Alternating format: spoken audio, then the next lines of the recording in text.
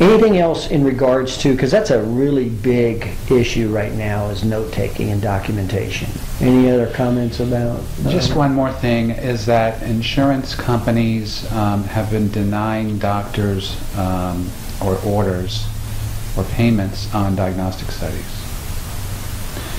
And they'll question the medical necessity of maybe the MRI or of the NCVs.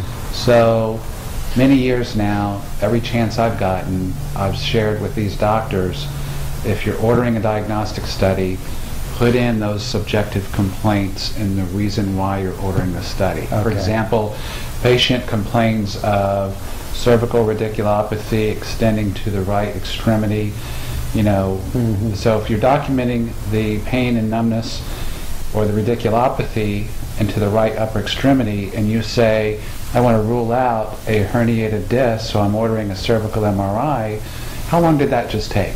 It took me 10 to 15 seconds to say that or to write that, and now you've documented the chart.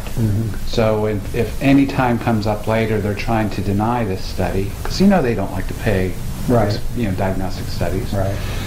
You can point to the chart and you can see that the patient was having those complaints and you had a legitimate concern and you had a true reason for ordering this study, and it was